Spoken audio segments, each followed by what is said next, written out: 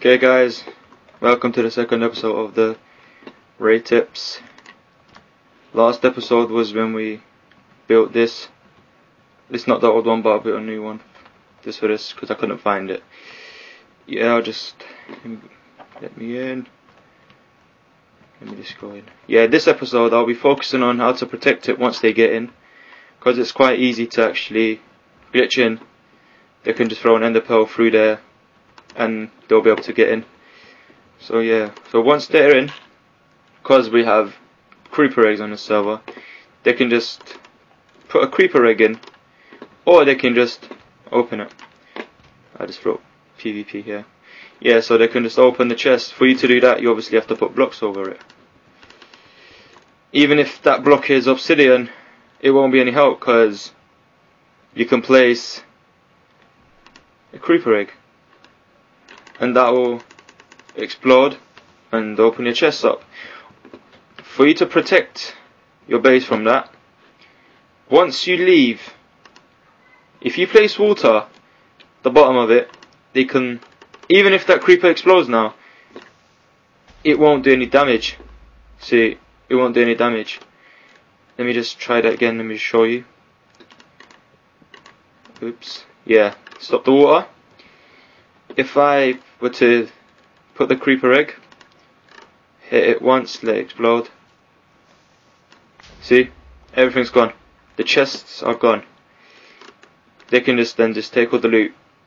If there was to be water on the floor, the creeper egg won't affect not anything. So even if it explodes, everything's still there.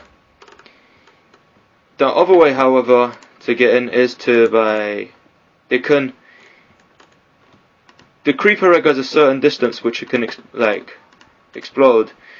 Let's say, let me just draw.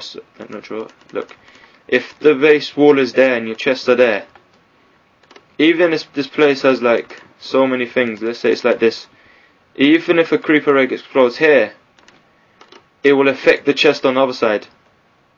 So it'll affect here, because it can.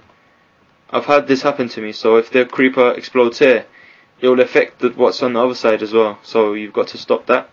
The only way is that you put water. Water is your best friend, and you've got to use water and more water. So they can't, even if they are in, they cannot break the things, because there are chests in it. And yeah, look, they can't open it. Can't place creeper eggs, even if it explodes. Yep, your chests are still safe. They can't do anything here, unless they I don't know how they will do that, but they just have to break these, and they won't break. Even if they put the creeper egg up here, it will still drop onto the floor, because there's no space for it to explode.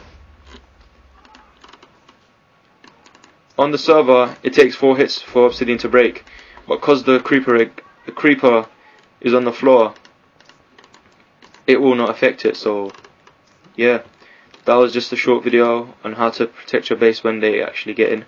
Yeah, another tip is, when you're just about to log off, let's say I do spawn, I can't do that now, but if I do spawn and then I just go back to home, which is going to be in here, you won't spawn in here because there's water, you'll spawn above it. So if you're on the server online playing, don't put the water down, leave it like this, and when you're about to log off, put the water in, because you can't come back in here once there's water.